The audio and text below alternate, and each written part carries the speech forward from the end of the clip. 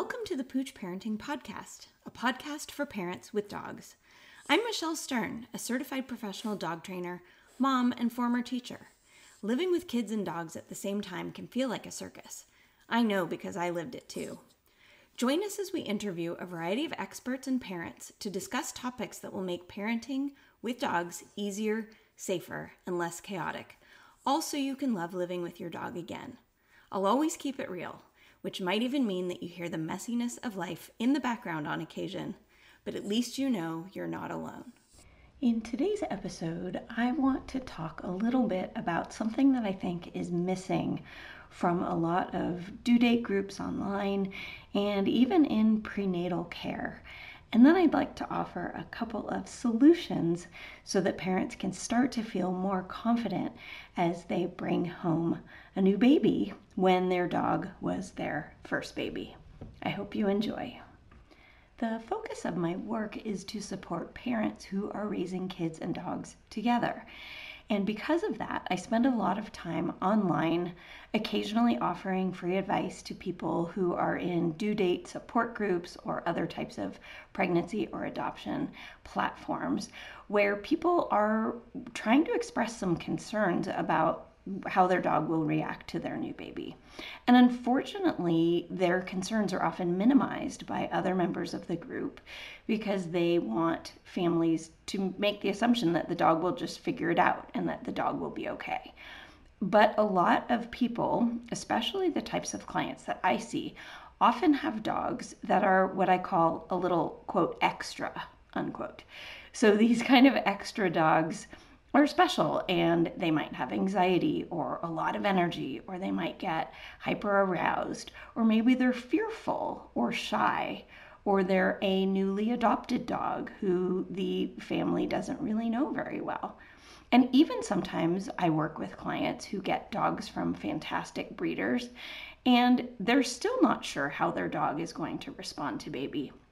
And so what I think is really missing from a lot of these online support groups, and even actually in prenatal care in general, is that a lot of people are not normalizing that it is okay to be worried about how dogs are going to react to new baby. So nobody really talks about the unexpected situations that can arise with dogs and newborns. They don't really talk about safe interactions between dogs and infants and what that looks like. And instead, people share photographs of their newborn baby lying on top of their dog, which is so dangerous. But yet, if those people are offered unsolicited advice about the danger of that, they get defensive and they don't really want to hear about how they could be doing things differently because they feel lucky and nothing bad has happened. And so what I would love to do is try to educate people about how to normalize different management strategies, for example, that might prevent a dog from making a mistake or harming the baby, or normalizing getting prepared ahead of time before the baby even comes. Because after all, we do a lot ahead of time. You read books about prenatal care, and you see specialists, and you take special prenatal vitamins, and you set up a baby registry, and you buy all kinds of items to get your house ready, and yet you don't necessarily do things to get your dog ready. And I would like to change that. I would like to shift the common approach to having a baby to include getting the dog ready, because at the end of the day, you're going to be a lot more stressed if you're unsure about your dog's behavior, about your dog's anxiety, about your dog's safety around newborns. Maybe they're just too excited. And if you don't have an action plan for how to approach that, then I think you're not going to have as much confidence as you would as if you had been prepared in advance. And when you bring home a baby, my goal as a dog and child specialist is really to help you enjoy your new baby more and worry about your dog less. I want to start by saying I see you. If you're pregnant, if you're using a surrogate, if you're adopting a baby, you are all going through a very similar experience, which is that you are about to jump into a chasm of the unknown. You don't know what it will be like to live with a baby day in and day out, and you don't know how your dog is going to respond to the same situation. So before I offer any solutions, I just again want to normalize and name some of the concerns that a lot of people have when it comes to integrating a newborn baby into family life with a dog. Now, these are things that my clients have told me. They are comments that I received in my memberships and in my paid programs. They are responses that people have answered to questions in my email list, and they're real. And you may be feeling them too. So I just wanted to make sure that you know that I see you and some of the common concerns that you might be having. So let's go through a few of them, and then I'm going to tell you the names of some of my students and what some of their big concerns were, because I want you to know I'm not just making this stuff up. So some people, for example, are concerned about safety or aggression. So for example, if your dog has a bite history, you may naturally be concerned that the dog might bite the baby or might growl at visitors who are coming over to visit you, or maybe you have a postpartum doula coming to the house and you're really worried about how the dog is going to respond to any of these potential caregivers that you bring home. So safety and aggression are very, very real concerns. Jealousy is another big one, and we're going to talk about that more in depth in a few minutes. Behavioral changes are a biggie because you're not really sure if your dog's behavior is going to change in an unpredictable way when the baby arrives, or maybe after living day in, day out with the baby 24/7. Because a lot of people say to me, oh, I'm not worried. My dog likes kids. It's going to be fine. But you've never necessarily lived with one before. And for those of you who have lived with kids before, I'm sure you understand that it's really hard to get a break. And the same is true from our dog's perspective as well. Some parents are even worried about allergens or hygiene because dogs are dirty sometimes. The good news on that one is that there have been studies that show that kids who grow up with dogs have a stronger immune system. But you still may be worried. And so I don't want to minimize it just because we also have some data to say it's not such a big deal, because maybe it is to you. So I see that. You might be concerned that your dog is going to be territorial. Now that can go back to some of the aggression stuff we talked about before, but it's possible that your dog might guard places in the house. Maybe the sofa is not a place they want to share. Maybe they resist other people getting into the bed, for example. And so when you're living with a child, as that infant develops into a toddler, toddlers are very unpredictable, and a lot of dogs can get very uncomfortable because they don't know where that baby is going to go and when. And so if they resource guard spaces or act territorial or aggressive over their personal space in any way, this is definitely a legitimate concern that a lot of people have. Sometimes you may not be sure how your dog is going to respond to things that we see as predictable in terms of child development. So for example, a newborn baby has a higher pitched cry than an older baby. And we don't know if your dog will be sensitive to those different types of sounds. We don't know how your dog is going to respond if your baby has an involuntary grasp reflex and grabs a handful of fur. Some dogs are going to take to that much less kindly than others. And so these unpredictable reactions can sometimes be very unnerving for parents because they're just really not sure what to expect. Other parents are worried about time management because you're never, ever going to be as busy as you are once you have kids. So if you think you're busy now, you're going to be a lot more busy once baby shows up. And that can be really hard if your dog is needy or needs a lot of exercise or mental stimulation. You have to begin to juggle how to use your time when you are living with an infant.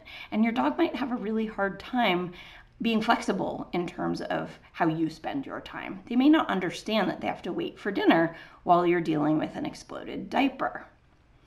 Baby safety, of course, is a concern for almost everybody.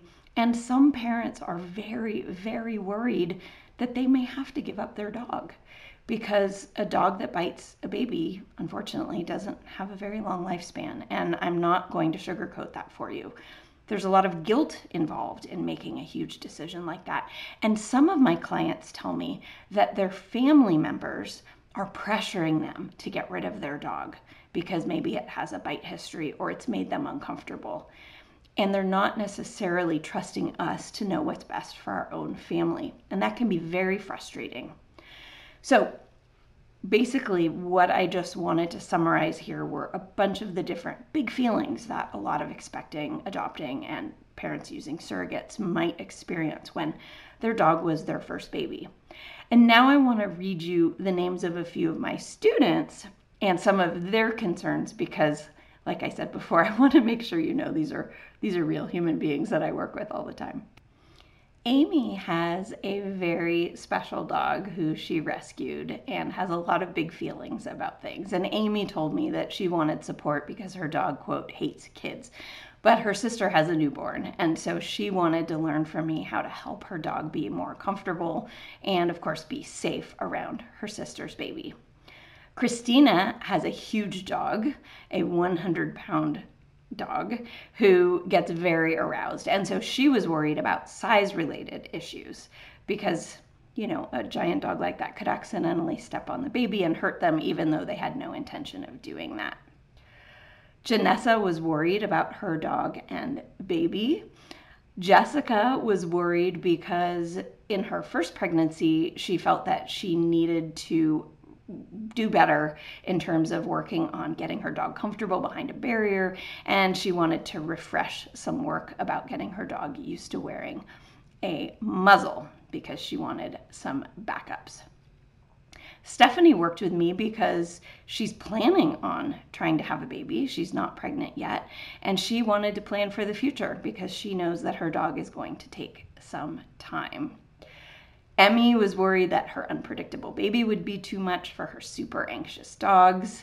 Joanne was worried because her dog is super protective of her and she's incredibly worried about jealousy.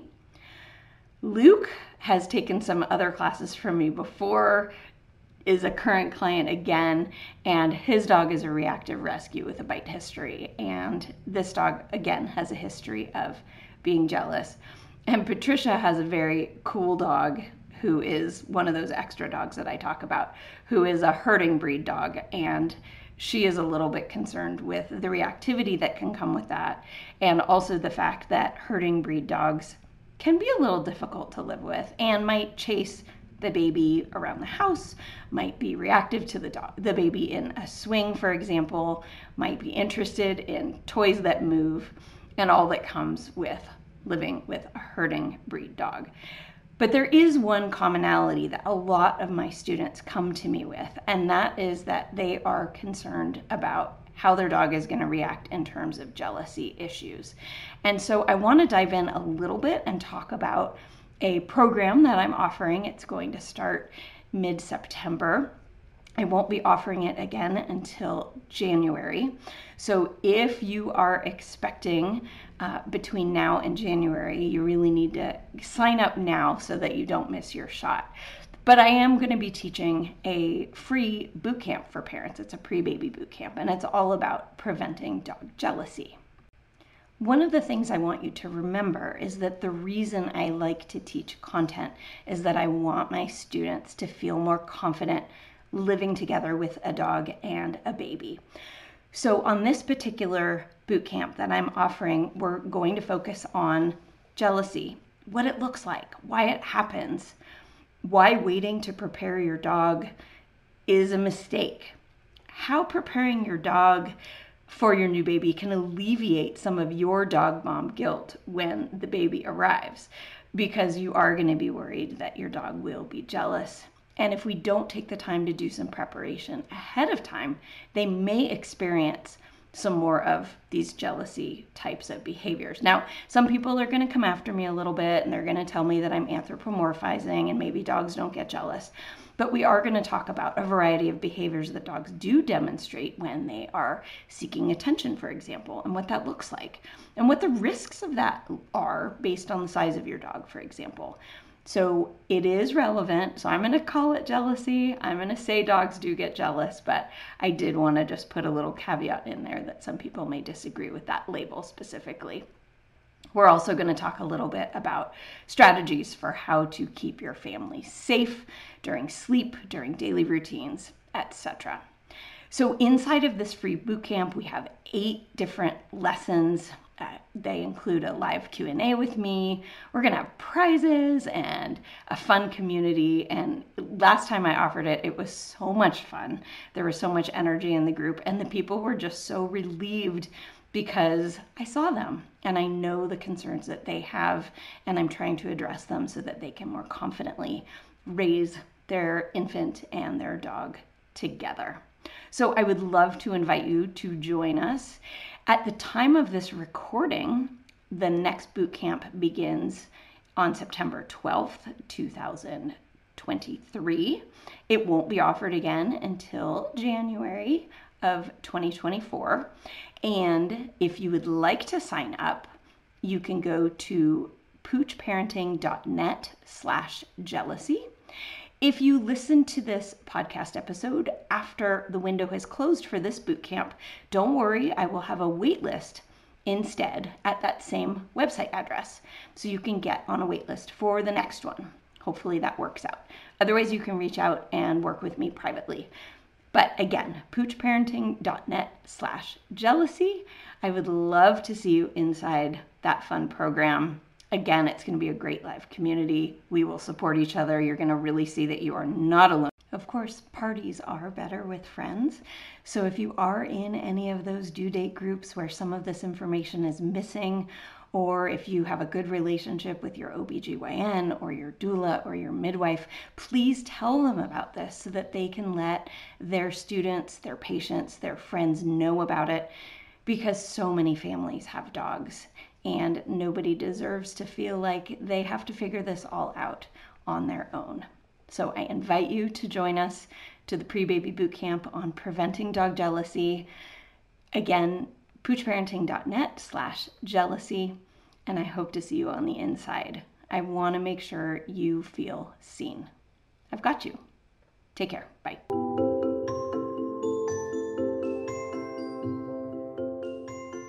Thank you for listening to the Pooch Parenting Podcast. If you enjoyed today's show, please subscribe on your favorite podcast player and leave a review. But even better yet, tell a friend. Are you in some moms groups, perhaps? Or maybe you're friendly with your pediatrician. Please let them know that resources like this exist, because the information that I share with my people goes beyond what most baby books offer, and a lot of parents need support. You'd be doing them a favor. Thanks again. Have a great day.